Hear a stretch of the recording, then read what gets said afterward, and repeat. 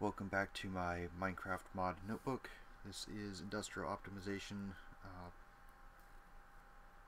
Part 3B. It's the second part of my generator analysis. It is currently the 3rd of December 2013, and this information is versioned for Minecraft 1.5.2 and 1.6.4 the versions of the mods. Just as an aside, I'm currently not playing with GregTech, so some of this information may be slightly dated, but I believe the core concept should still be valid. One thing I did not cover in the previous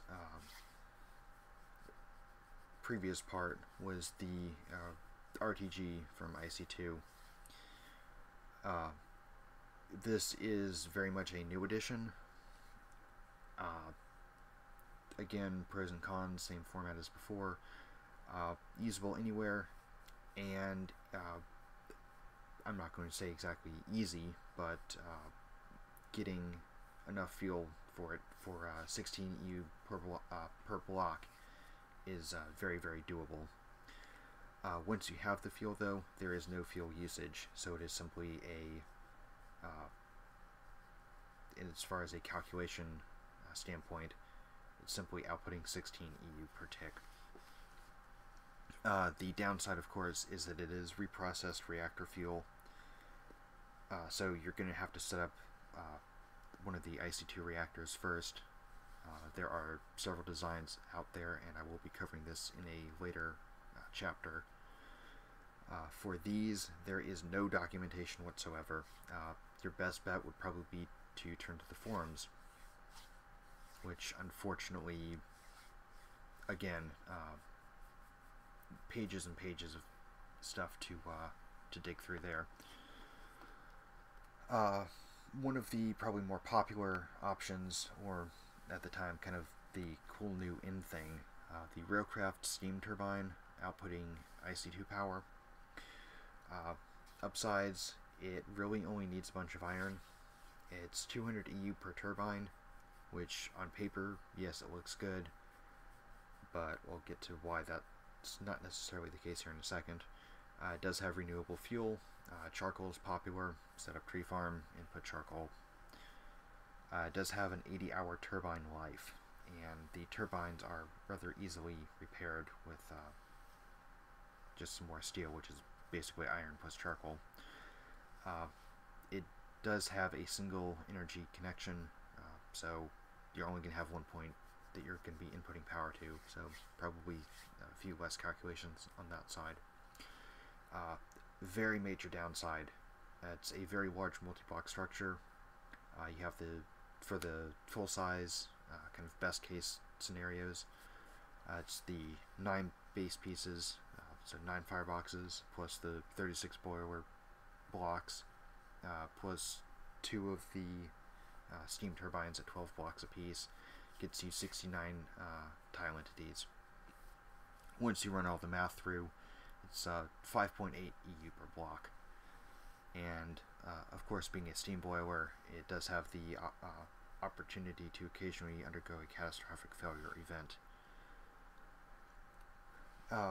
While we're on the steam power, the other option for steam generation from Railcraft is and it shouldn't be steam turbine, but for the same setup for Buildcraft power, it simply needs a bunch of iron.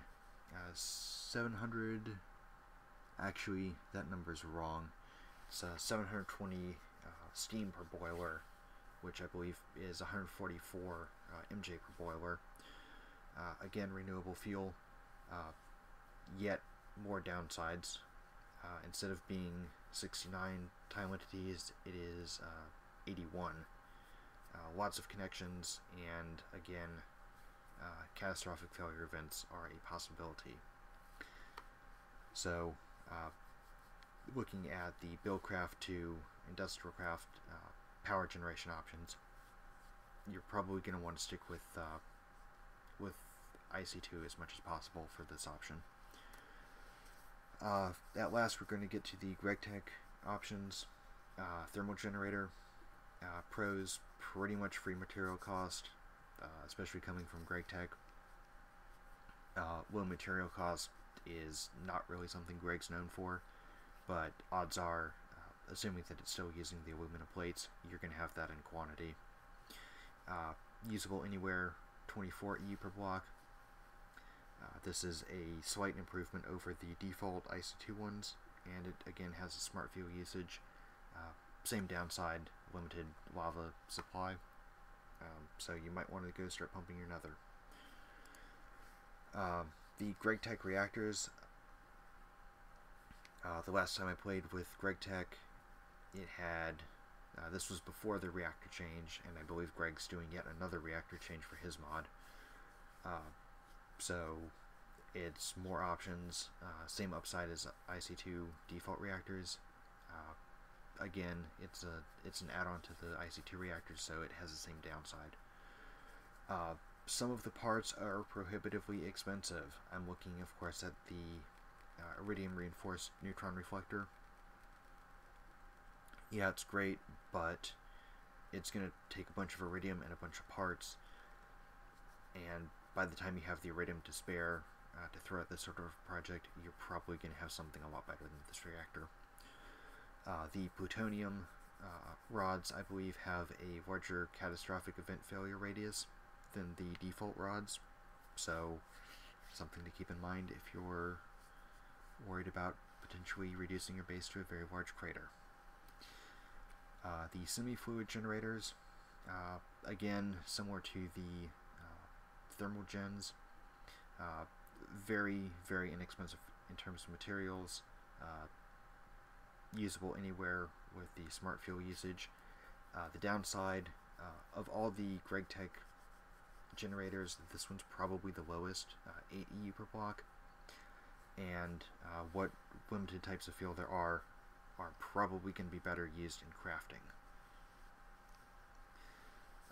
The diesel generator, I believe this is for ethanol or refined fuels.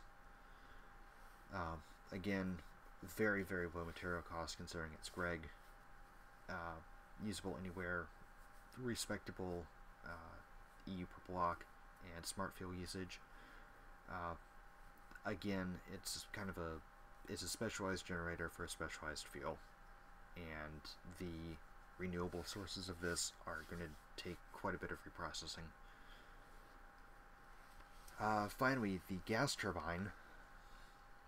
This is the original, or the first variant of the gas turbine, the single block structure. Material cost, all things considered, again, it's Greg, but I believe you're going to have the materials required for this in abundance. Usable anywhere, and in the later or latest updates, the 16 EU per block that it was originally at has been reduced reduced to 80% of that. It does have the smart fuel usage, and it does allow you to recycle most of your biomass. Unfortunately, doing so does take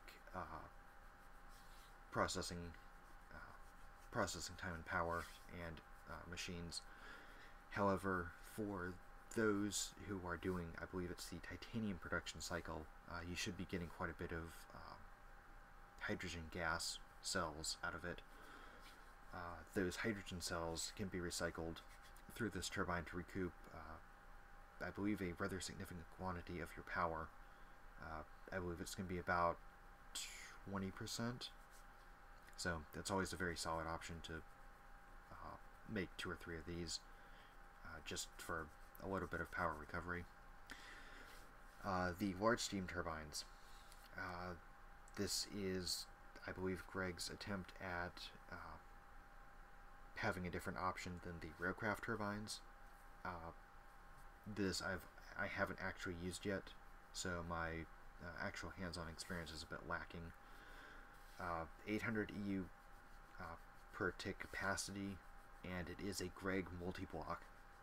What that means is that instead of having every single block check and say, oh hey, am I part of something? It only checks, well, I know his lightning rods, according to the code that he posted, only check once every 256 ticks, and it's in a single direction, so he's done, well, it might be a multi-block, he's done quite a bit to reduce the amount of, hey, what all do we need to figure out, sort of calculations. And it is several days between part replacements. The downsides, of course, though, even though it is a Greg multi-block, it is still a multi-block, and once you get more than maybe 2 or 3 of these, your server's going to start to feel it.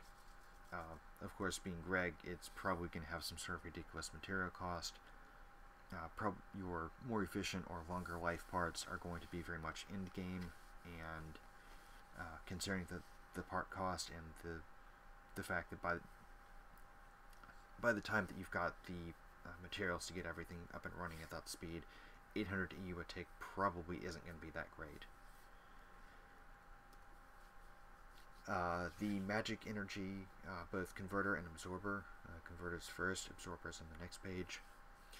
These are less of your traditional generators and more of the tie-ins with another mod type of generator. The converter, usable anywhere, rather respectable E per block. Unfortunately, the fuel required to run this is rare, or rare-ish, and it comes from other mods.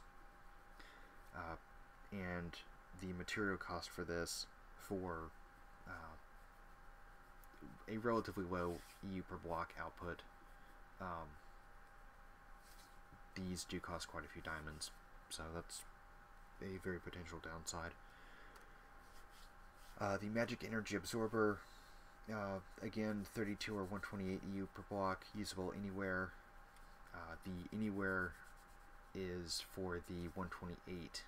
The 32 E per block is a passive, however it is limited to a very specific location. So that option is probably not going to be there. Again, limited fuel options from other mods, and this costs yet more materials than the magic energy absorber, or the collector. And at last we start to get to the major hitters from GregTech.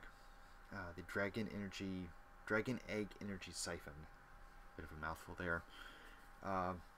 Major upsides, usable anywhere, and the first quad EU per block rating, 1024. Major upside again, this is not going to use any fuel, although you are going to need the egg, so you're not going to, it's not going to be consumed, but you are going to have it available. Major downside is that it's limited to 1. And there is a config option, which is very good, to allow for more than one of these to be placed. So if you can get more than 1 egg, I think most people could probably safely run their base off of this.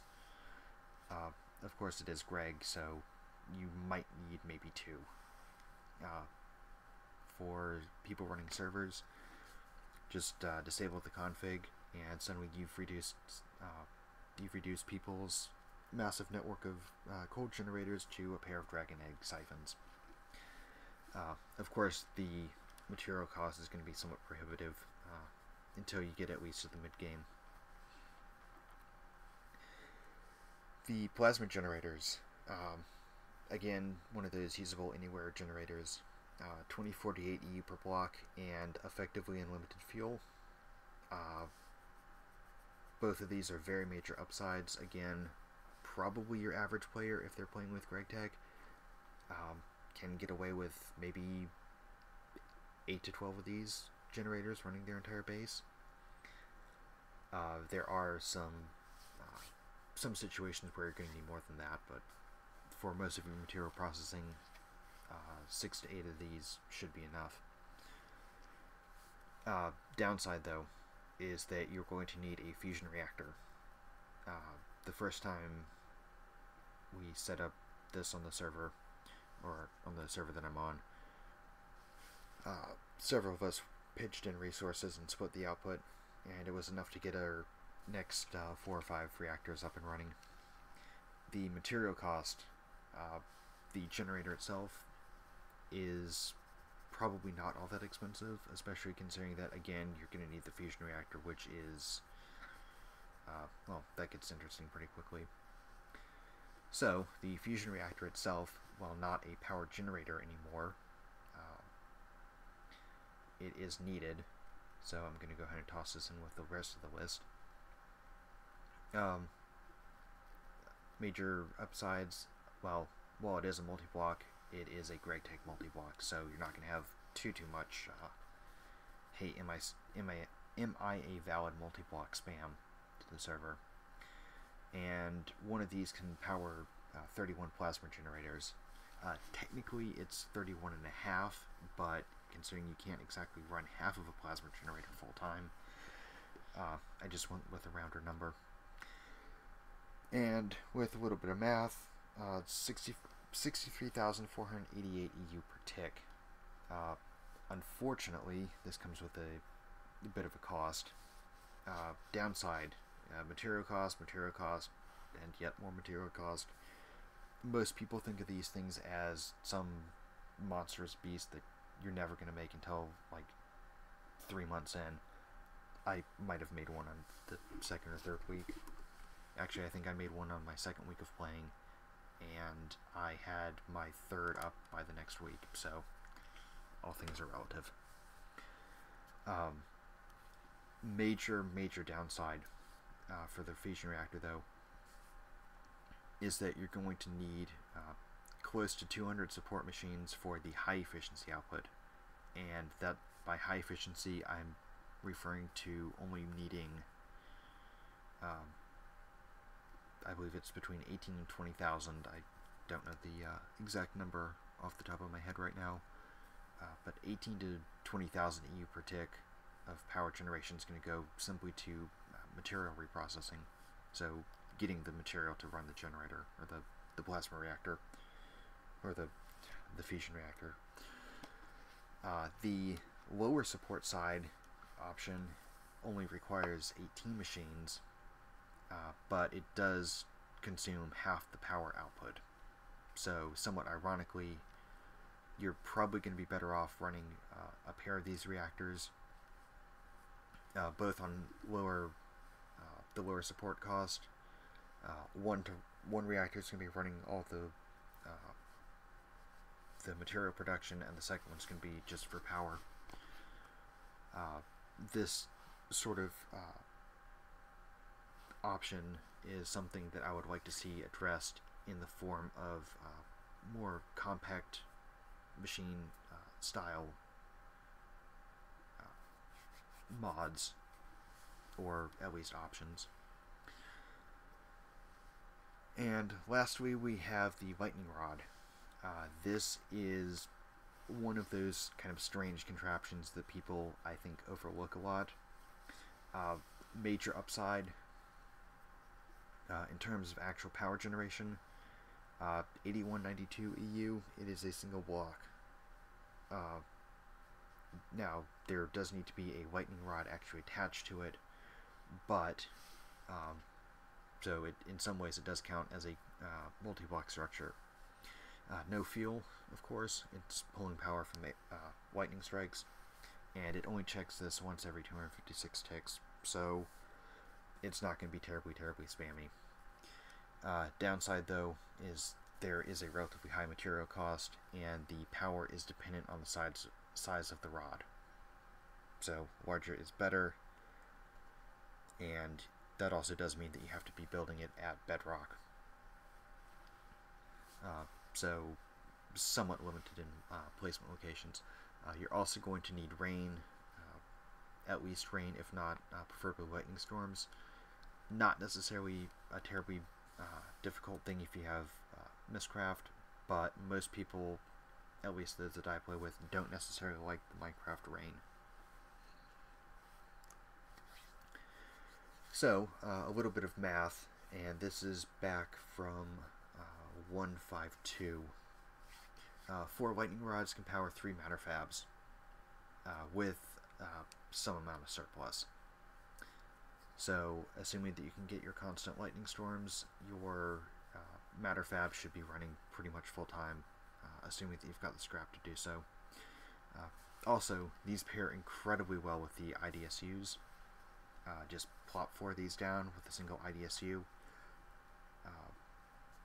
and suddenly we have power teleportation with a very significant amount of storage.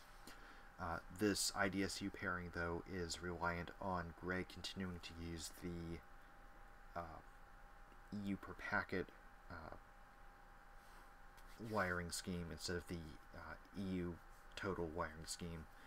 If that changes, this system will no longer be valid. So, with that in mind, and of course I'm going significantly over my time, but I'm very close to being done. The GregTech in-game power options, pretty much going to be one of two things, either fusion reactors or lightning rods. The fusion reactors, of course, are going to be significantly more ticking time entities. Best case scenario is going to be roughly 30 plus wiring, plus the 31 generators. It's going to get you about 32k EU per tick, or about 500 EU per block, which isn't really that great. Upside, though, plasma is very portable, and it's significantly easier to move that around than building IDSUs. The lightning rods, though, 4 lightning rods plus an IDSU, so 5 blocks for the same 32k EU per tick. Very much more preferable in terms of energy per block, although the energy net is going to be somewhat limited by the IDSUs, as they can only output 8192 per tick. And if you need more than 3 or 4 of those, especially in the mid-game, those are going to get pretty expensive pretty quickly. In Minecraft 1.6.2, and probably later, he did change the recipe to be somewhat cheaper. So instead of needing, I believe, 64 Labotron crystals, you only need 6 to 12, I believe. Also, you're going to need multiple transformers for this, for the lightning rod setup. Otherwise, you're going to be blowing up all your machines and whatnot. Also, this setup is very scalable. I can see where you would need more than a single chunk of lightning rods. Excuse me. But that would be more for a city-sized project and less of an individual base-sized project, even for me. So, finally, what can we do now that we've looked at all these generators and what sort of options we have? You're going to want to use systems with a good power to block ratio. This keeps the number of actual generators down, and the number of less generators also means less wiring, less energy net connections, which is, no, it can't be a bad thing. Producing power locally, for this, if you can do interchests or intertanks and not run large cables, it's probably also a good thing. Teleporting power, if there's that option. We saw that with the IDSUs and lightning rods. Lots and lots of power coming in from the lightning rods, and just teleport that up to your base, wherever that happens to be. Your compact whatever generator mods, even though the solar power might be just absolutely abysmal by itself, if you get 512 of those in a single block, you go from the slightly more than half EU tick per block to 278.4, which is quite respectable. What we do need, though, from the mod devs is more mid-tier generator options. Currently, for default IC2, we have nuclear reactors, and even those need to be multi-blocks before you can get more than 512 output, or having 512 staple output. So, again, to the mod devs, here's a little bit of code that you might be interested in. If you've got a player-specific energy pool, simply incrementing and decrementing that should be a lot less calculations than running any sort of energy net pathfinding. So also, don't go making your teleportation so expensive that you can't use it. If you're gonna do something like energy teleportation, make sure that you've got a like a low voltage, medium voltage option also, and don't go making your LV power teleporter stacks of diamonds and iridium plates and all that stuff and a 75% loss rate. Why are you gonna use that? People are just gonna say, okay, well, screw that, I'm gonna run my wires. So again, less wires for the power teleportation options. And now that I'm not playing with GregTag, I do truly miss my IDSUs, even if they are relatively pricey. Also, don't go adding tons of extra configs or extra costs without configs to remove them. The current situation that my server's in is 20% power loss on Ender.io power teleportation. I believe thermal expansion at one point had a 5% loss to get energy into the network, and an additional, I believe it was either 10 or 15, 10, 15 or 20% power loss in teleportation. So you keep losing power and you keep losing power. Well, at some point people are going to say, okay, screw that, I'm just going to run my wires. And every time you keep losing power, you're going to need to make that many more power generators to compensate for it. So that will wrap up this this chapter. I am looking at my clock, and I do notice that I'm almost at the 30-minute mark. I'm not entirely sure how I'm going to go and slice this this up. I might end up re-recording it. But until then, think big.